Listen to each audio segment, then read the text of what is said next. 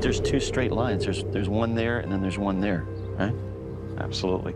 In the Money Pit area on Oak Island, Rick, Marty, and other members of the team have just obtained new sonar data that indicates possible evidence of man-made workings some 150 feet deep in a large cavern known as Aladdin's Cave.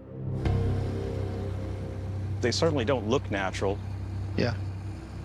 We'll see those better when Steve puts them in the 3D model. Yeah. The characterization of this opening is, I really think, going to give us a lot of information as to, how people proceeded in the past to dig and work below 106 in the Money Pit area. Keep rotating it, please, Will.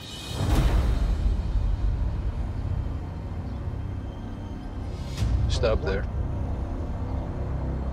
What I'm seeing is the potential that that slope there might be sand, and this slope could be burying whatever might be laying on the floor there.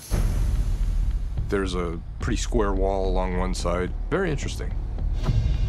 You almost only could come up with one explanation why there would be man-made anything in that cave, with some sort of deposit of treasure.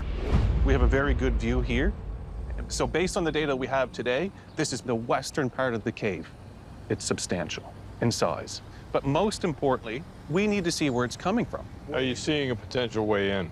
I mean, we could go over to that direction and see if it continues on, yes. Yeah.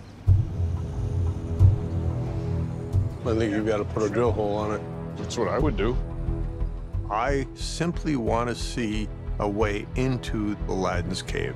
There's a possibility that treasure does reside there, but I think all things Oak Island, everything is incremental. We're seeing a little bit of an echo here, so maybe there is an opening. Let's do some more drilling, put a camera down into it. Let's see what we learn, and then make a decision on how to proceed. So I think everyone here is quite adamant that we need to make a proper sound assessment of what this represents, right? There are two ways to do it. One is put another drill hole down and put it on a more detailed outward-looking scan, right? Sounds good. Let's do it. Set it up. I think that's all we can do today. Nice job. Okay. All right, guys. Thanks. Time's going to tell.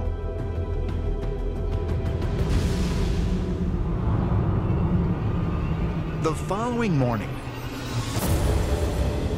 Hey, Scott. Hey guys, What's up? How we doing? not so great. We have some issues here outside the shaft wall. They were doing some drilling, trying to find the source of the water coming in. Wow. And the water's coming in at quite a rate. It was raising about a foot an hour in the shaft. Really? Wow. Yeah. So Roger, he's got a camera down there. He's definitely going to get some pictures and video. And he's going to show us what he sees. Good. Rick Lagina and Craig Tester join Scott Barlow in the Money Pit area, where members of Dumas Contracting Limited are struggling to stop the mysterious flow of water that continues to flood the garden shaft. How are we doing for water down there? There's a lot of pressure there. Yeah. Hasn't slowed down a bit. Going up 4 feet. All right. I told Scott I'd come have a look at it. I'll report to him. Yeah. Whoa. What's that? There's something in back there. Ourselves a little hole in there. We'll have a good look, see what we can find in it. Let's see what we can see here. Ah, look at that. Yeah. Interesting. I think I'm gonna take a quick picture, guys, before we take off here. Sounds good. So they're about 65 feet down where the water's coming in. And it seems to be an isolated spot because they've drilled around it and it's dry. Hey, guys. Roger. Okay. How'd it go down there? I got some pretty weird things, actually. In there, it's like a little cavern, and it's full of timber in there. It's really weird. Actually, I've got the picture. Maybe I could show you. Because there's a long void in there that you can see in here. So that's inside the cavity. See these planks up there? They look like 1x6 laid one on top of the other. Oh, wow. It's weird. It's just weird. It is a perplexing moment for Rick Lagina, Craig Tester, and their team in the Money Pit area. as workers from Dumas Contracting Limited were probe drilling in an effort to find the source of the water flow that is currently flooding the garden shaft. They discovered a mysterious cavern just outside the structure at a depth of 65 feet that contains wooden timbers. You'll see some really good shots. Wow, look at the, it's quite a cavity. It is. Seeing the void or the cavity, your first thought, of course, is, you know, is this possibly connected to an offset chamber or a previously unknown void cavity tunnel? And might it lead somewhere? That's horizontal there. That's right. That cavity is certainly interesting, you know, it's thought-provoking at the very least. Oh, for sure.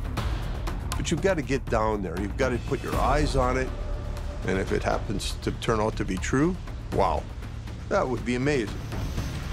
And I know I'm anxious to try to enlarge that hole if we can. Oh, for sure. And have a look in there, but I think first things first, we need to deal with the water. Yeah. Is it possible that a frustrating setback for the team has actually led to a potential breakthrough discovery that may help them solve the Oak Island mystery? Unfortunately, they will have to first stop the flow of water into the garden shaft before they can find out for sure. It's pretty ironic, you know, you think about this, we're 200 plus years after the first shaft was dug here, and we're still dealing with the same issue that the first people were, water coming in. But on some level, that's what makes this very interesting. Right? Yeah.